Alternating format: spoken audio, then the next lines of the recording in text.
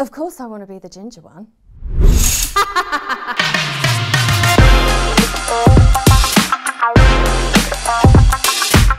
I grew up in the 90s watching these iconic women. I loved the way they dress, the way they sing. I just wanted to be like them. And today, I get to do that. And it's all in aid of the return of Impulse O2 and Air.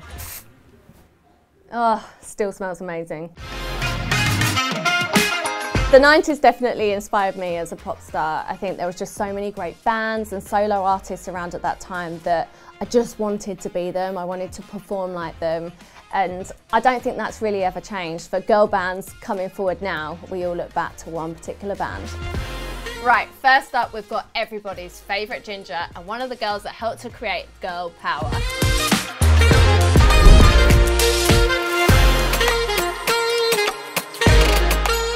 Oh, this! It's only one of the most famous dresses from the 90s. Watch the safety pins.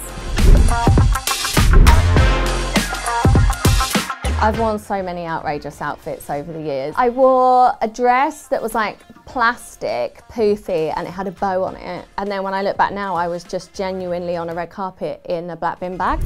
Next up, it's everyone's favourite teenager.